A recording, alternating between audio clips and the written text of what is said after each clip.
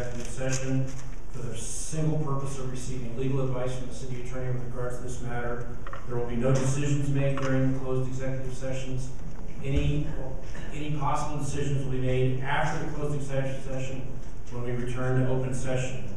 Assuming we go into closed executive session, I know all of you came in here. My goal is to not force you all out of the room. We'll try to make it easy on you. We'll be the ones that leave. We'll go back into our conference room under executive session here, and at the completion of that, we'll come back in here and open for open session.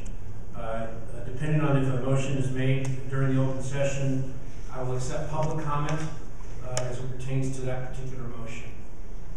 And so at this point, Mr. City Attorney.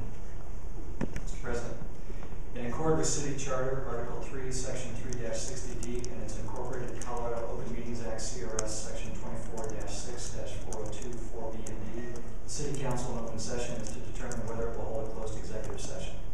The issue to be discussed involves consultation with the City Attorney regarding determination of positions relative to matters that may be subject to negotiations, developing strategy for negotiations, and instructing negotiators regarding contract matters, potential litigation, and regulatory matters. The President of Council shall poll the City Council members, and upon consent of 2/3 of the members present, may hold a closed executive session. If consent to the closed executive session is not given, the item may be discussed in open session or withdrawn from consideration. Thank you, Angela. Yes. Yes. Yes. Yes? Yes. Yes. Yes. Okay, like I said, we'll go into closed executive session. We'll leave. Please make yourself comfortable when we are done. We'll return. So thank you.